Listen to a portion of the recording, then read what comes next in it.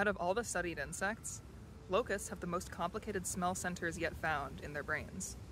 But why do these insects invest so much in the sense of smell when vision is so much more useful? Actually, for bugs, smell is the way to go. Bug eyes will always have horrible resolution because of the physics of sight. You need to take in lots and lots of light to form a clear image of the world, and so we as humans have these big eyeballs with a 3 to 4 centimeter wide retina at the back. And that's bigger than the entire body of lots of bugs. Bug eyes are comparatively tiny and take in way less light, meaning much less detail.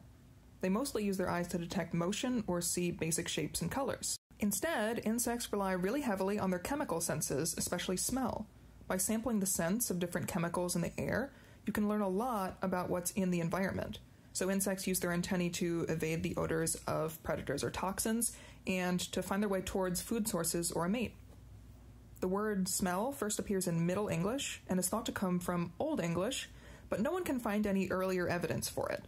The word scent, on the other hand, comes from the 14th century hunting word senten, meaning to perceive by smell. And that word came to English from Old French sentir and Latin sentire, which referred to feeling or sensing more generally. And no one is quite sure why English scribes added the letter C into the word scent. So let's get back to locusts, recalling that they're the destructive swarming form of some types of grasshoppers. To better understand locust behavior, scientists have studied their smell processing centers in the brain. The brain area is responsible for the sense of olfaction. And this led to an amazing discovery. Out of all the insects ever studied, the most anatomically complex olfactory centers are found in the locust brain. So while the English word scent derives from a pretty general word relating to the senses, Latin speakers actually use the word olfactus to refer to the sense of smell. And this is the source of the English word olfaction. Olfactus comes from another word olfacere, meaning to produce a smell, from the word olere, meaning to emit a smell, plus facere, meaning to produce.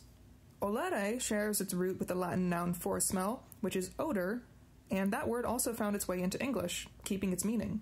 In both insects and mammals, the smell-processing brain centers are made up of assemblages of many small ball-shaped structures called glomeruli that respond to different odors, and these glomeruli are composed of synapses between different types of neurons.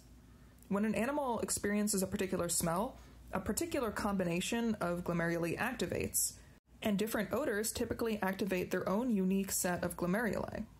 In theory, the more olfactory glomeruli you have in your brain, the more different chemicals your brain can discern, and the easier it is for you to tell the difference between them.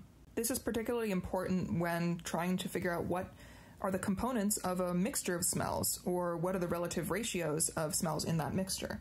Odors come from chemicals in the air, and the word chemical, interestingly, comes from the word alchemy.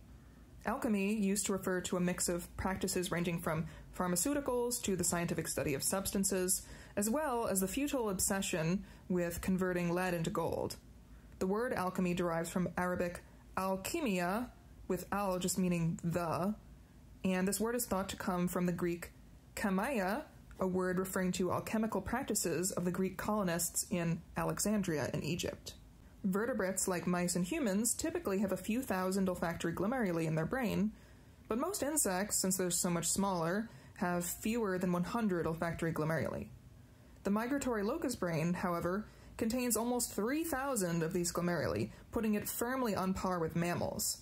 That's 5 times more than the next insect that's not a locust, which happens to be an ant with about 500 glomeruli.